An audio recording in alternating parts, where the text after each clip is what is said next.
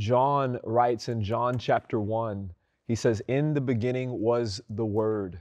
Speaking of Jesus, he says, "In the beginning was the Word, and the Word was with God, and the Word was God. He was with God in the beginning." He says, "Through Him all things were created, and without Him nothing was made that has been made.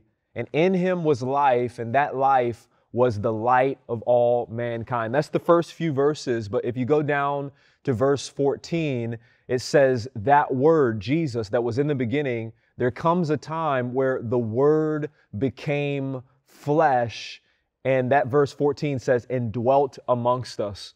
And that's where we get the word, the name Emmanuel, means God with us, God among us.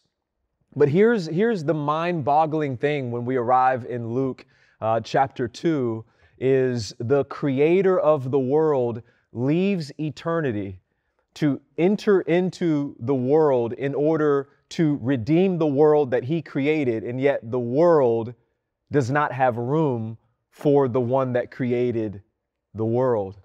That interesting last verse of that first passage, that there was no room for Him in the guest house. There was no room for Him in the inn.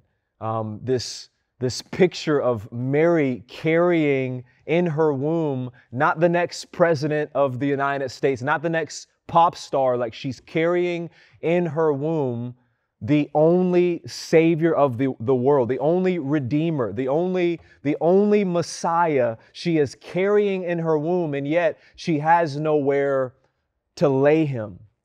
And the Bible records right there in that passage that He was laid in a manger. And we know what a manger is, right? It's a box that horses and cattle eat from because there was no room. And I can't help when I look at this passage and read it to just wonder if there was a revelation of the one who had now come into the world. If there was a revelation, a true understanding of who He was and who was entering into the earth, you could imagine the anticipation, you could imagine the effort that people would go to and the extremes that people would go to make way. I mean, we roll out red carpets for celebrities.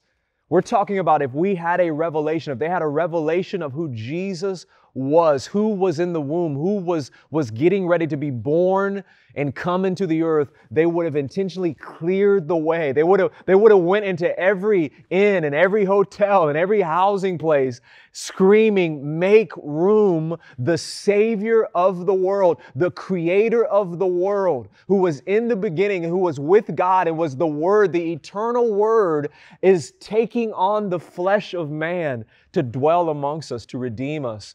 They would have made room. And that's the challenge of the gospel, right? It's the challenge of the gospel is Jesus has come. Will we make room? Will we make room in our hearts?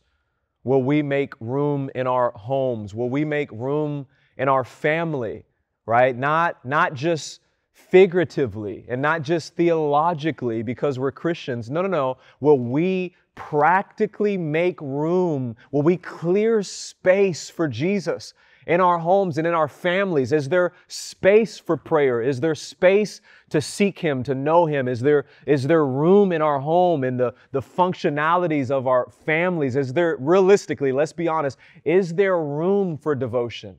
Is there room for surrender? That is the challenge. That is the cry of our hearts. That really is the focus of this entire project is, Lord, today is Christmas. Today is Advent. Today is the day that we reflect that You became flesh and entered into the world. And we want to intentionally take time today to make room for You, to make room for the Savior.